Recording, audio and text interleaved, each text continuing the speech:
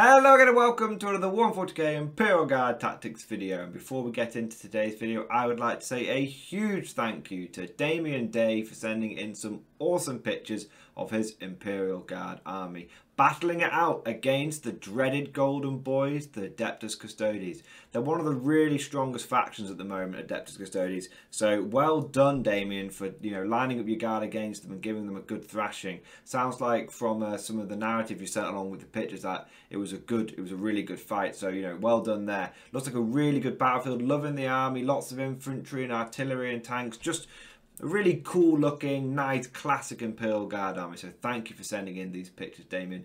If anyone else has got any cool pictures they want me to use in my videos, please post them on my Facebook page, or you can email them to me at mordianglorytv@gmail.com. But without further ado, let's crack on with today's video. Now today, guys, I want to talk about Basilisks, because I think with the release of the latest balance patch that the humble Basilisk might have a place in our armies once again. Now, some of you will be saying, but Morning Glory, I never leave home without my trusty Earthshaker. Why are you saying they're back in business? Have they not always been back? Well, no, unfortunately. In 8th edition, Basilisks were sort of the favoured child, favoured artillery piece of the Guard community, because you had things like access to the Vigilance detachment that allowed them to fire twice and all sorts of other goodies and all this kind of good stuff. But in 9th edition, they kind of fell out of favour and Manticores came to the forefront. And that was partly because of things like full payload and Psychic Awakening, which really allowed the Manticore to basically put out loads and loads of damage 3 shots. And that was really what you went for. And also thanks to Psychic Awakening, you had access to the ability to that Manticore to re-roll the random number of shots, that it wasn't just Encadian that could do it. And there was loads of little factors that really pushed the Manticore over the Basilisk. The fact that it was strength, the Basilisk only strength 9 versus the Manticore strength 10 made a big deal when Death Guard were one of the first codexes to come out. And we had lots of toughness 5 things wandering around, like Eradicators and stuff like that. And there's just, again, it sort of came down to the high number of shots. However, I think Basilisks have got a place now. And even though we can't use the Vigilance detachment to let us fire Basilisk twice, thanks to Hammer of the Emperor, I think that the Basilisk might have a place, and also other things in the balance patch. The Basilisk might, I don't think it's better than the Manticore, but I think that if you're taking a brigade and you've got 2 Manticores already, then instead of taking a 3rd Manticore or mortar teams or anything like that, you might be well served in taking that Basilisk to fill out the extra slot. And you might be well served in general in taking that Basilisk as an extra heavy support option in your army. So why do I think this is the case? What is the justification? You can't just say these things, Mordian Glory. We're Guard players. We need cold, hard data. We need reasoning. We need logic. Okay, I know we're not Adeptus Mechanicus players, but I need to explain myself. I get that. Otherwise, I just shut this video off now and that's it, right? Anyway, don't offshoot there. But why do I think the Basilisk is back in business? Simply put, guys, it comes down to 3 factors. Firstly, the Basilisk has access to aerial spotters, which is a stratagem in the main Guard book that a lot of people don't use, but I think now might be making a comeback. So that's the first thing. Secondly, it has greater AP. And thirdly, that links into the fact that it has, we're now in a meta of Armour of Contempt. Okay, so those 3 things sort of combine together. So let's address the first one, aerial spotters and Hammer of the Emperor. So Hammer of the Emperor is the latest buff that we got in the balanced data sheet, which basically says if you get a 6 to hit, then your wound goes straight through. The enemy still gets an armor save and everything, but you don't have to roll to wound. A 6 to hit automatically wounds, which is good, very, very good. Now, naturally, this kind of lends itself to units that can chuck out more bullets, right, or more bombs or shells, whatever you want to call it, because you want to have more opportunities to get more 6s which are going to auto wound. This is correct. And the Manticore obviously puts out 2d6 shots versus the Basilisks 1d6. So you'd think that statistically the Manticore is the way to go, but hang on a second, because Manticores are very swingy. whilst on average they will get, you know, 7 shots, I'm sure many of us who have been using our full pillared manticores for the last God knows how many months will tell you that there have been times when you just get that double 1, or you get something even worse, like 2 3s or a 3 and a 2, and you're just like, oh, I can't, you know, I can see reroll both of those, or I could, you know, it just drops out at the wrong point. I'm sure we've all been there, especially if we're running KD and stuff like that now. We've all been there. Whereas the Basilisk has a very consistent number of shots. It rolls 2d6 and pick the highest, which means you're pretty much always guaranteed things like 4.5. So let's be generous. For once, let's be generous to ourselves. You're pretty much guaranteed to get like 5 shots from your Basilisk every single time. So, more often than not, you're very likely to get at least a 6, which is good. So that's slightly leans into Hammer of the Emperor. You know, it's at least, I wouldn't say it's better than the Manticore. It's consistent, and it's at least equally viable, equally able to take advantage of Hammer of the Emperor as the Manticore, but it's a little bit cheaper. Okay, fair enough. If we're really leaning into that mechanic, we've got a unit now which can equally, you know, take advantage of it as the Manticore. You know, roughly. One is consistently going to get that extra shot. One of them might, you know, should do, but sometimes it won't, and sometimes it might get 2. You know, if you get 12 shots off. So, you know, you sort of see the reliability versus the, you know, the potential for spikes. You know, the Basilisk can now really take advantage of that Hammer of the Emperor just as well as the Manticore can. That's how I see it anyway.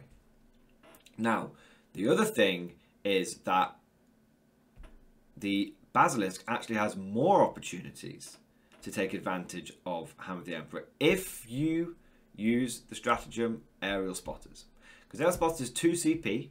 So it is an expensive cost, especially with, you know, regular KD and Guard being the more competitive option, and them already being CP hungry. Another 2 CP to throw down might make you wince. You know, you're almost guaranteed to spend all your CP in turns 1 and 2 now, right? Well, yes. But what Aerial Spotters does is it gives you full rerolls to hit. Full rerolls to hit. So now the Basilisk, and it can only be used on Basilisk and Wyverns, and I'm going to save Wyverns for another video. For now, we'll just focus on Basilisk. But now you can definitely argue that the Basilisk can take advantage of Hammer of the Emperor just as much, if not slightly more, than the Manticore, because it's all like more opportunities to roll those 6s. So let's say you get your 5 shots. You know, when you roll those dice, one of those, statistically one of them has got a good chance of being a 6. And then you get to reroll all your misses, and they get another chance. So if you get, you know, let's say you miss, let's say you get 2 hits, one of them's a 6, great. You then get to reroll 3 of them. You've got another chance that you're going to pick up another 6 there, thanks to the rerolls. So it's really, really good. And even if you don't take advantage of Aerial Spotters, you can take advantage of the fact that the Cadians have inbuilt rerolls to 1. And if you know, so there's a chance there that you're going to pick up another 6. But again, fair enough, that does apply to the Manticore as well. So really, you want to be thinking about Aerial Spotters when you're thinking about Basilisk, Hammer of the Emperor, Aerial Spotters. That's the way you want to be thinking about it.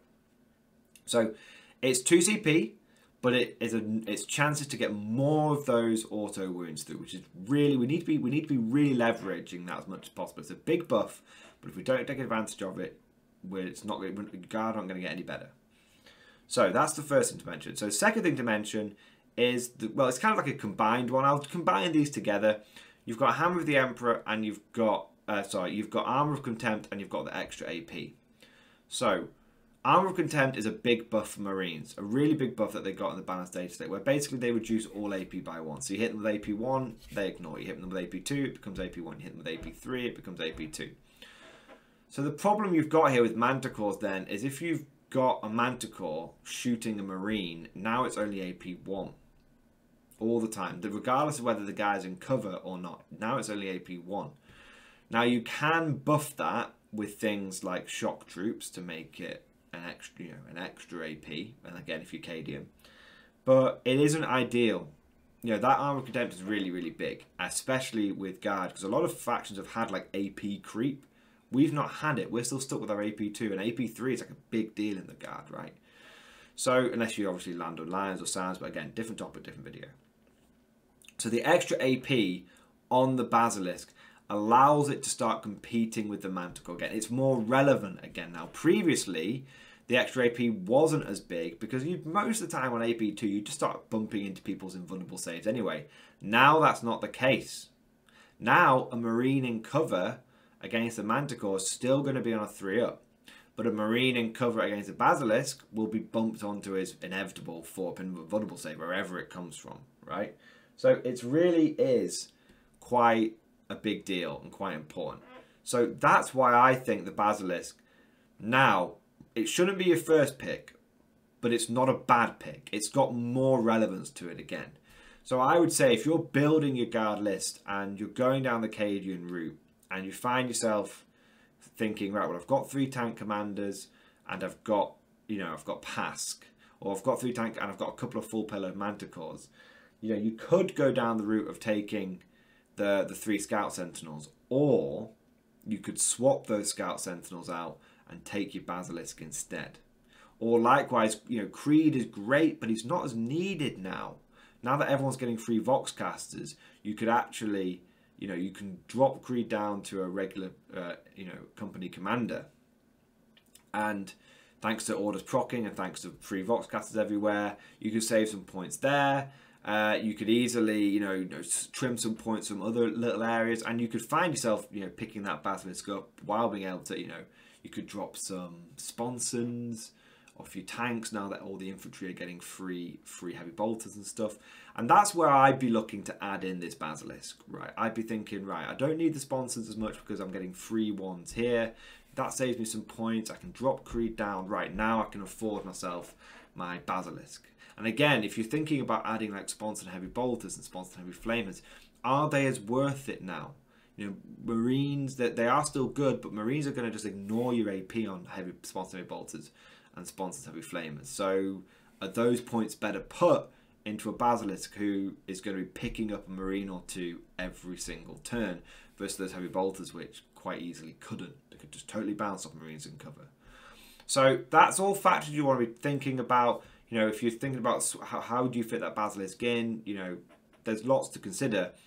But now it's not a bad choice, especially the fact that other armies aren't going to be using as much indirect fire. So when it comes to that artillery game, which Guard were already really good at, even with things like Hive Guard and whatnot, I've taken Cadian artillery game into when a Hive Guard were at their peak and beaten it twice and drew against it as well. So there's all these factors you want to take into account. So we'll leave it there. So I hope you guys have enjoyed today's video. If you have, please let me know. Put it down in the comment section, all that kind of stuff. And I want to say before the end of the video, massive thank you to my Patreon supporters. It's thanks to the patrons that I'm able to go to tournaments, test these things out, and all that kind of stuff. I've got a tournament upcoming in a week or 2. It's going to be a team tournament, 5 games, 2 days against some of the hardest stuff out there. I've asked my team captain, put me against the gnarliest stuff. And it's thanks to the patrons that I'm able to go to that tournament, all that kind of stuff, and bring that information back to you guys. So massive thank you to the patrons. You guys, I know I say it every video, but you guys know I mean it. And if you're interested in becoming a patron, shameless plug, there is a link down in the description below. Thank you for watching, and I'll see you guys next time.